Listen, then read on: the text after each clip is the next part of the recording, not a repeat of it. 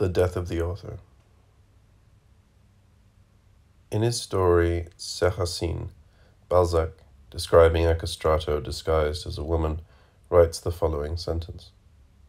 This was woman herself, with her sudden fears, her irrational whims, her instinctive worries, her impetuous boldness, her fussings, and her delicious sensibility. Who is speaking thus? Is it the hero of the story bent on remaining ignorant of the castrato hidden beneath the woman? Is it Balzac the individual, furnished by his personal experience with a philosophy of woman? Is it Balzac the author, professing literary ideas on femininity? Is it universal wisdom, romantic psychology? We shall never know, for the good reason that writing is the destruction of every voice, of every point of origin. Writing is that neutral, composite, oblique space where our subject slips away, the negative where all identity is lost, starting with the very identity of the body writing. No doubt it has always been that way. As soon as a fact is narrated, no longer with a view to acting directly on reality, but intransitively, that is to say, finally outside of any function other than that of the very practice of the symbol itself, this disconnection occurs. The voice loses its origin. The author enters into his own death. Writing begins. The sense of this phenomenon, however, has varied. In ethnographic societies, the responsibility for a narrative is never assumed by a person but by a mediator, shaman, or relator, whose performance, the mastery of the narrative code, may possibly be admired, but never his genius. The author is a modern figure, a product of our society insofar as, emerging from the Middle Ages with English empiricism, French rationalism, and the personal faith of the Reformation, it discovered the prestige of the individual, of, as it is more nobly put, the human person. It is thus logical that in literature it should be this positivism, the epitome and culmination of capitalist ideology, which has attached the greatest importance to the person of the author. The author still reigns in histories of literature, biographies of writers, interviews, magazines, as in the very consciousness of men of letters anxious to unite their person and their work through diaries and memoirs. The image of literature to be found in ordinary culture is tyrannically centered on the author, his person, his life, his tastes, his passions, while criticism still consists for the most part in saying that Baudelaire's work is the failure of Baudelaire the man, Van Gogh's his madness, Tchaikovsky's his vice. The explanation of a work is always sought in the man or woman who produced it, as if it were always in the end, through the more or less transparent allegory of the fiction, the voice of a single person, the author confiding in us. Though the sway of the author remains powerful, the new criticism has often done no more than consolidate it. It goes without saying that certain writers have long since attempted to loosen it. In France, Mallarmé was doubtless the first to see, and to foresee in its full extent, the necessity to substitute language itself for the person who, until then, had been supposed to be its owner. For him, for us too, it is language which speaks, not the author.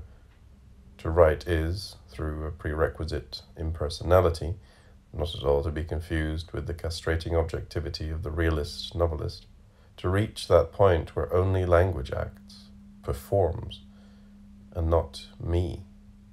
Mallarmé's entire poetics consists in suppressing the author in the interests of writing, which is, as will be seen, to restore the place of the reader. Valéry, encumbered by a psychology of the ego, considerably diluted Mallarmé's theory, but his taste for classicism leading him to turn to the lessons of rhetoric, he never stopped calling into question and deriding the author. He stressed the linguistic and, as it were, hazardous nature of his activity. And throughout his prose works, he militated in favor of the essentially verbal condition of literature, in the face of which all recourse to the writer's interiority seemed to him pure superstition. Proust himself, despite the apparently psychological character of what are called his analyses, was visibly concerned with the task of inexorably blurring, by an extreme subtilization, the relation between the writer and his characters, by making of the narrator not he who is seen and felt, nor even he who is writing, but he who is going to write, the young man in the novel, but in fact, how old is he and who is he, wants to write but cannot. The novel ends when writing at last becomes possible. Proust gave modern writing its epic. By a radical reversal, instead of putting his life into his novel, as is so often maintained, he made of his very life a work for which his own book was the model, so that it is clear to us that Charlus does not imitate Montesquieu, but that Montesquieu, in his anecdotal, historical reality, is no more than a secondary fragment, derived from Charlus. Lastly, to go no further than this prehistory of modernity, surrealism, though unable to accord language a supreme place, language being system, and the aim of the movement being, romantically, a direct subversion of codes, itself, moreover, illusory. A code cannot be destroyed, only played off, contributed to the desacralization of the image of the author by ceaselessly recommending the abrupt disappointment of expectations of meaning, the famous surrealist jolt, by entrusting the hand with the task of writing as quickly as possible what the head itself is unaware of, automatic writing, by accepting the principle and the experience of several people writing together. Leaving aside literature itself, such distinctions really becoming invalid, linguistics has recently provided the destruction of the author with a valuable analytical tool by showing that the whole of the enunciation is an empty process, functioning perfectly without there being any need for it to be filled with the person of the interlocutors. Linguistically, the author is never more than the instance of writing, just as I is nothing other than the instance saying I. Language knows a subject, not a person, and this subject, empty outside of the very enunciation which defines it, suffices to make language hold together, suffices, that is to say, to exhaust it. The removal of the author, one could talk here with Brecht of a veritable distancing, the author diminishing like a figurine at the far end of the literary stage, is not merely an historical fact or an act of writing. It utterly transforms the modern text, or, which is the same thing, the text is henceforth made and read in such a way that at all its levels the author is absent. The temporality is different. The author, when believed in, is always conceived of as the part of his own book. Book and author stand automatically on a single line divided into a before and an after. The author is thought to nourish the book, which is to say that he exists before it, thinks, suffers, lives for it, is in the same relation of antecedence to his work as a father to his child. In complete contrast, the modern scriptor is born simultaneously with the text, is in no way equipped with a being preceding or exceeding the writing, is not the subject with the book as predicate. There is no other time than that of the Annunciation, and every text is eternally written here and now. The fact is, or it follows, that writing can no longer designate an operation of recording, notation, representation, depiction, as the classics would say.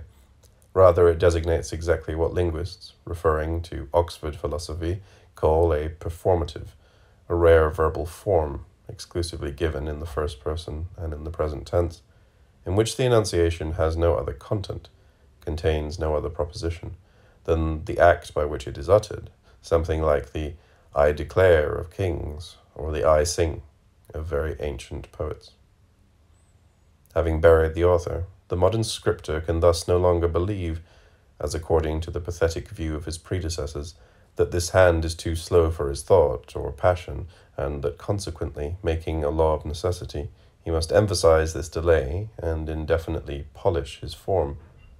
For him, on the contrary, the hand cut off from any voice, borne by a pure gesture of inscription, and not of expression, traces a field without origin, or which at least has no other origin than language itself, language which ceaselessly calls into question all origins.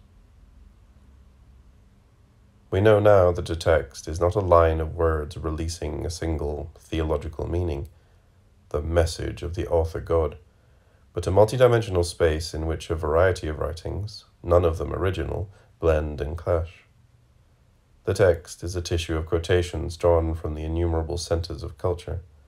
Similar to Bouvard and Pécuchet, those eternal copyists, at once sublime and comic, and whose profound ridiculousness indicates precisely the truth of writing, the writer can only imitate a gesture that is always anterior, never original. His only power is to mix writings, to counter the one with the others, in such a way as never to rest on any of them.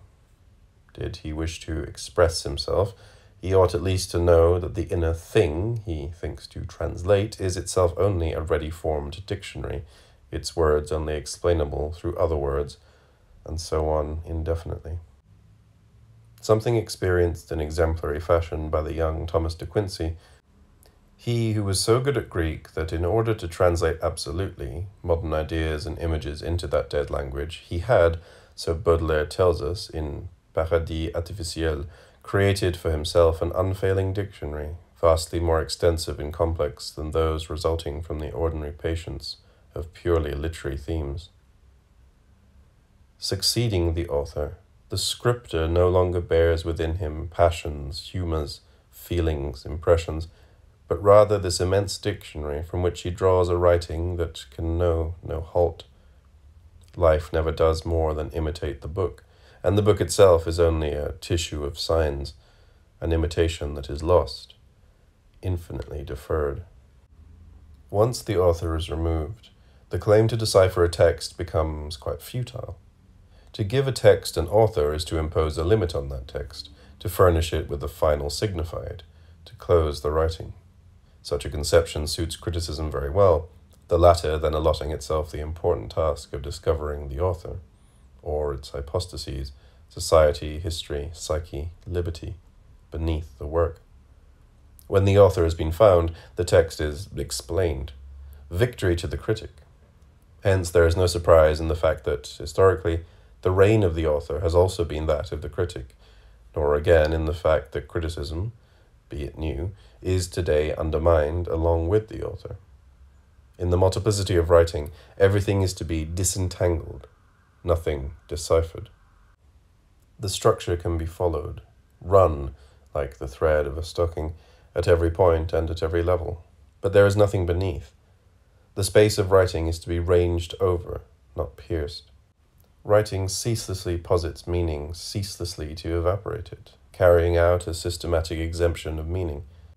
In precisely this way, literature, it would be better from now on to say writing, by refusing to assign a secret, an ultimate meaning to the text and to the world as text, liberates what may be called an anti-theological activity, an activity that is truly revolutionary, since to refuse to fix meaning is, in the end, to refuse God and his hypostases, reason, science, law.